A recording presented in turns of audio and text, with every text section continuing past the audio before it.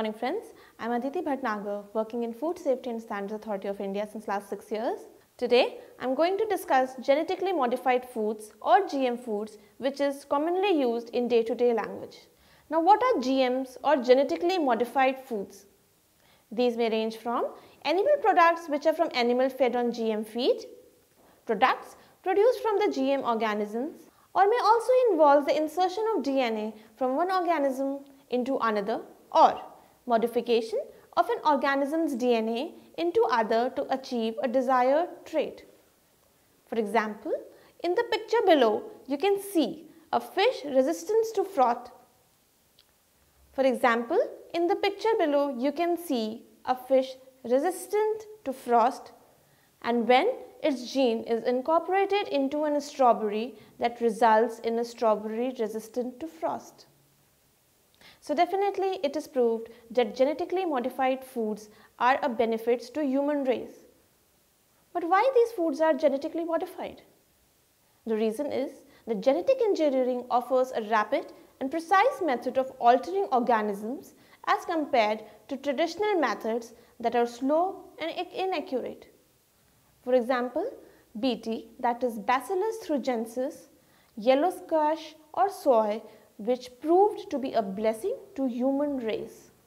The other application of GMs are potato, modified to produce a beetle killing toxin; yellow squash, which is widely available across the globe, which is modified to contain viral genes that are resistant to most of the common viral diseases. It also develops food that contain vaccines and antibodies that offer valuable protection against disease such as cholera, hepatitis and malaria. One more example is mustard or rapeseed, which is modified to resist one type of herbicide or pesticide. So how does GM and Mendel and his peas differs? Mendel and his peas principle was selective breeding, which is slow, imprecise, and in which modification of genes that naturally occur in the organism was found. However, in GM, the process is very fast, it is precise, and can introduce genes into an organism that would not occur naturally. So how this GM technology is done? This can be best explained with the example of transgenic tomatoes, in which a transgenic tomato resistant to spoilage is developed from a spoiled tomato DNA. The picture behind is self-explanatory. So now once we have discussed what actually is genetic engineering and GM food, let us now discuss its benefits. It eases the world hunger by development of crops that can grow into marginal soils. It reduces the strain on non-renewable resources such as development of drought-resistant crops, development of salt-tolerant crops, and development of crops that make more efficient use of nitrogen and other nutrients. It also uses low pesticides and herbicides, which are beneficial for the soil in which agriculture is done.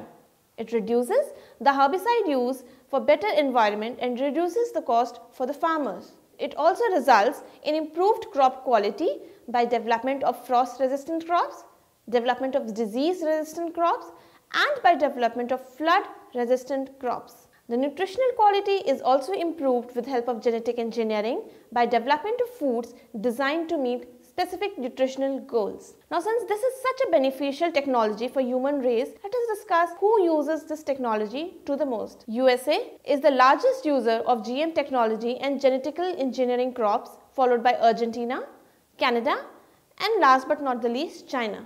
We are lucky or maybe unlucky in this regard that India is still to make its mark on the globe in the arena of use of GM foods. Every technology has beneficial and non-beneficial facets. With respect to GM foods, the risk associated are insects might develop resistant to pesticides producing GM crops. Herbicide-tolerant crops may cross-pollinate weeds, resulting in super weeds, which grow widely and at a very fast pace. Certain gene product may be allergen, thus causing harm to human health. There may be unintended harm to wildlife and beneficial insects. Since GM seeds are patented, it may reduce the competition in the market and also results in production of suicide seeds. Suicide seeds are nothing but plants with sterile seeds that are infertile or farmers are forced to buy these seeds everywhere.